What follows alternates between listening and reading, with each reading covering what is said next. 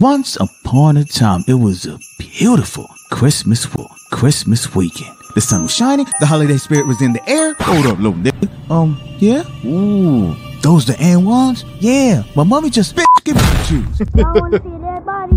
Yeah. And that, my guy, is how my day got started.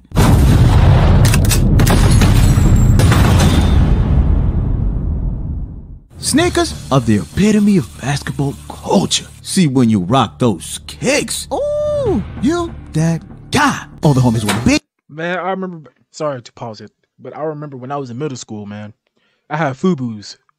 I was a poor boy at the time. I had FUBUs, man. They looked like Jordans, so that's why I got them. But anyway, I walk into school, right? And as I'm walking through the hallway, there's a lot of kids just looking at my shoes, thinking, see, they got the new Jordans, see, they got the Jordans, all that good stuff.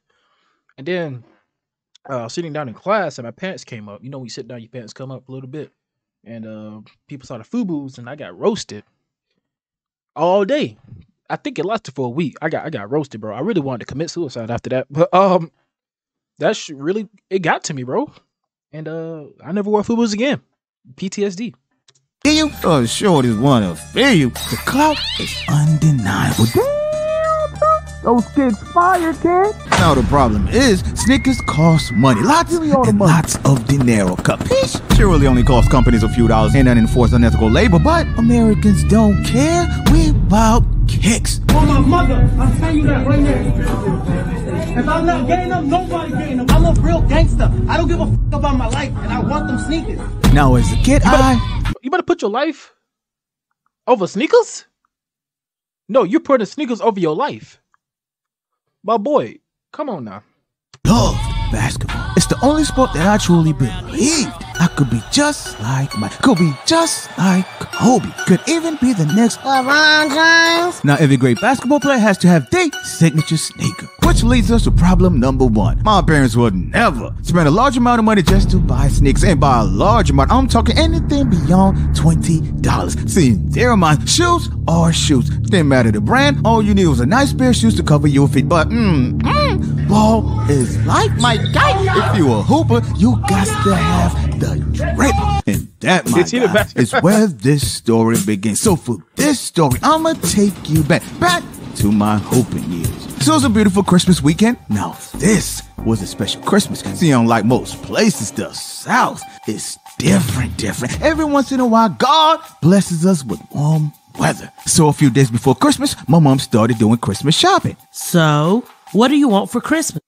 These old notes made me $43. I uploaded them to StuDocu, and they made me an offer of $43.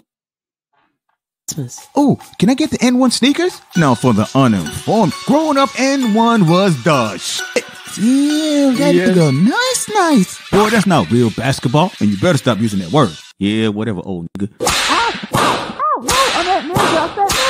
See, back in the day, it was all about the swag, and nothing said swag more than the N1 brand. See, the N1 brand represented street basketball, a combination of hood basketball with little to no fundamentals. Oh, you heard of the Professor, aka YouTube Spider-Man Hooper? Yeah, Mans was an N1 Hooper before YouTube. See, the term N1 derives from a phrase that used when a player is fouled while scoring a shot, thereby being awarded a free throw. I'm talking prison rules, my guy. Yes, the harder the foul, the better the play. So as promised, my mom takes me to the local Fools Locker.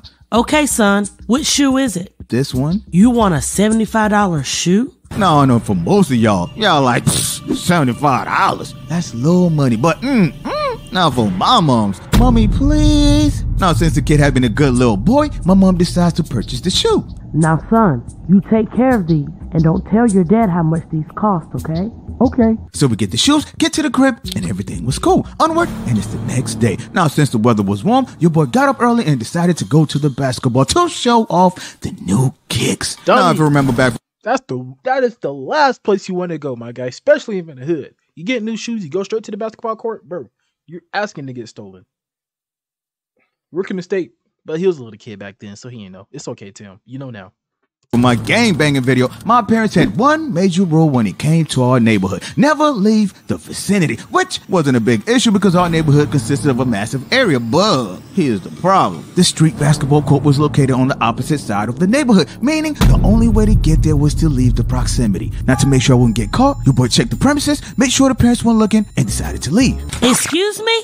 Where do you think you're going? Oh, I'm going to play with my friends, Mom. Well, you make sure you're back before sundown. So your boy leaves the crib, gets on a bike, and starts pedaling. Okay, Tim, this is it. There's no turning back now. So I cross the road, get to the other side of town, and find my way to these streets. Now, this is when got real. See, instead of taking the long way, I decided to take the shortcut. So I made the cut, got to the stop sign, and stopped the bike. All right, Tim, no cars coming from the right, none from the left. Time to roll. Yo, kid. Damn, Tim. Don't look back. I'm talking to you, little nigga. So I gently look back.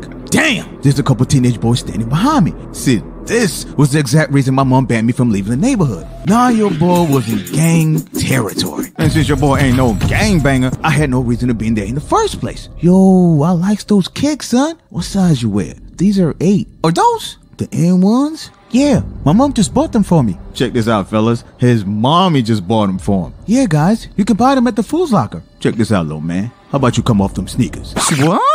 Give me those sneakers, little nigga. Now I had 2 options. Go for an escape and hope to be faster than those kids, or fight my way through this. Now, option 1 was a no-no. See, when you start riding a bike, it takes a few seconds to speed up, meaning the kids will catch me before running off. On the other hand, option 2 includes getting my ass beat and coming home with bruises. Then I'm in real trouble for leaving the neighborhood in the first place. So, my guy, I'ma ask you one more time. What would you do?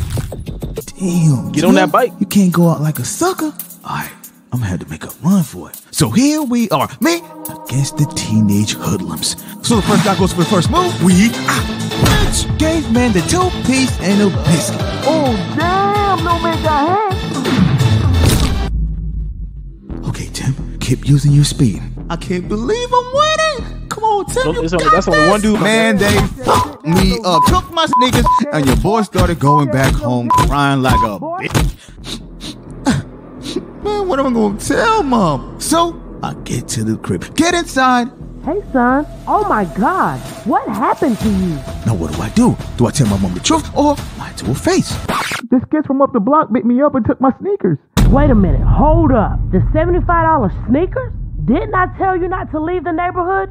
Now, you would think this lady would be more concerned about her son more than the $75. But here we go. Come on, let's go. You gonna show me who beat you up. So we drove to the opposite block, looked for a while, and found that That's a mama right there. That is a mama right there, boy.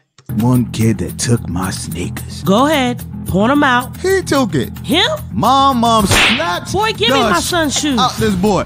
Take it, it's right here. Now say you're sorry. Sorry. So we leave the street, get back to the crib. Mommy, thanks for getting my... Mom beat the shit out of me too. Didn't I tell you not to leave this neighborhood? I'm sorry. Moral of the story. Wanting possessions isn't always a bad thing. But if money and materials make you believe you're better than others, then you're the poorest person on earth.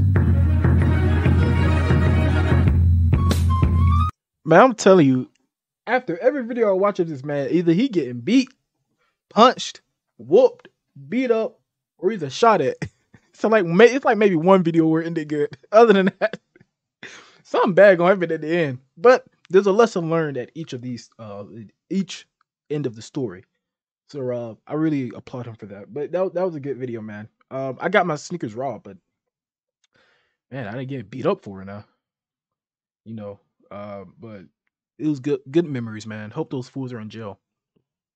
Mother, I ain't gonna say it because he's on camera, so I'm gonna stay PG-13. But anyway, hope you guys enjoyed that video, man. If you like it, well, I'll do more of it. You know, let me know down in the comments. And remember to stay humble and stay hopeful. And until then, sit us out. Peace.